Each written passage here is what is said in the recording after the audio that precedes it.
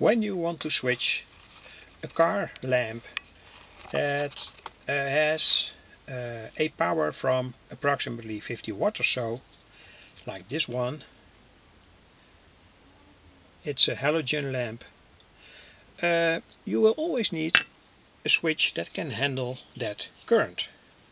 So this is, for instance, a switch from an Italian car, a Fiat from the 80s, and it had to switch on the ventilator. This switch is able to handle a lot of current.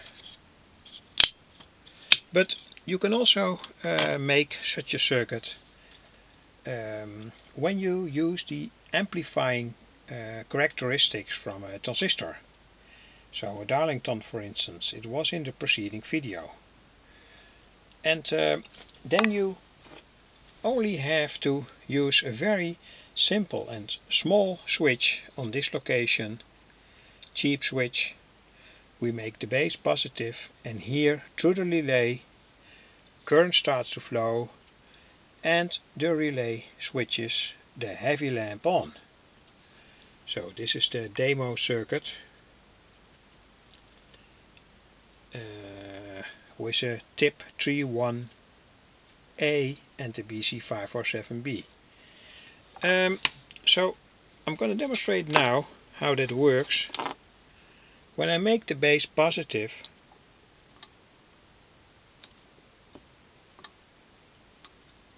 the lamp switches on. This can also be this heavy lamp. No problem at all.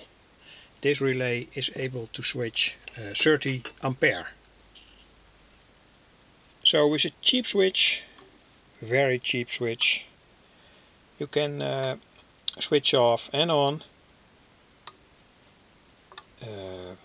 devices that draw a high current. But there's also another interesting feature from this circuit. When we use the positive voltage that's at this point when the relay is closed, when we use that positive voltage to get the first transistor also in a positive state, the whole circuit keeps working and the relay retains itself. So the lamp burns as long as we don't disconnect the power supply. And that's what's meant by this part of the circuit. This is a sort of switch that can be pushed down and up, and when we disconnect the power supply, the whole circuit gets back to its zero state. I want to demonstrate it now when it's possible. This is at first again the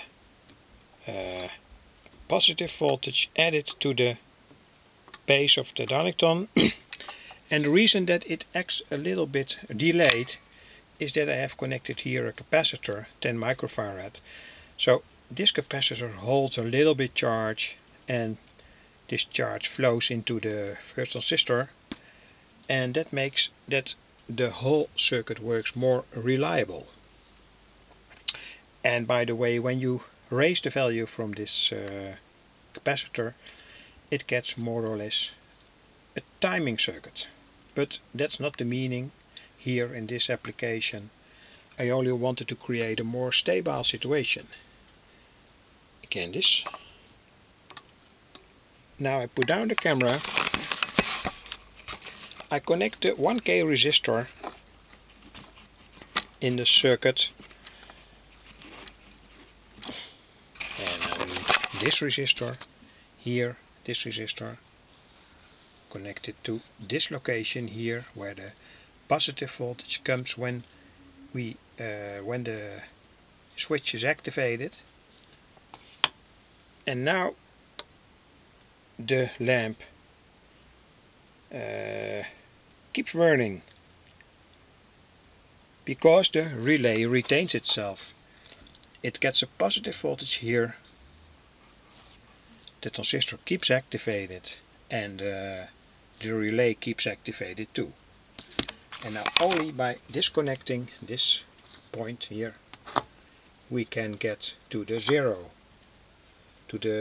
state, the situation where it was when it all began. So connect it again, make the base positive here again, lamp switches on and keeps on as long as we don't disconnect the power supply. These are the pin connections from the used transistors. So perhaps this is an interesting circuit. And I wish you luck.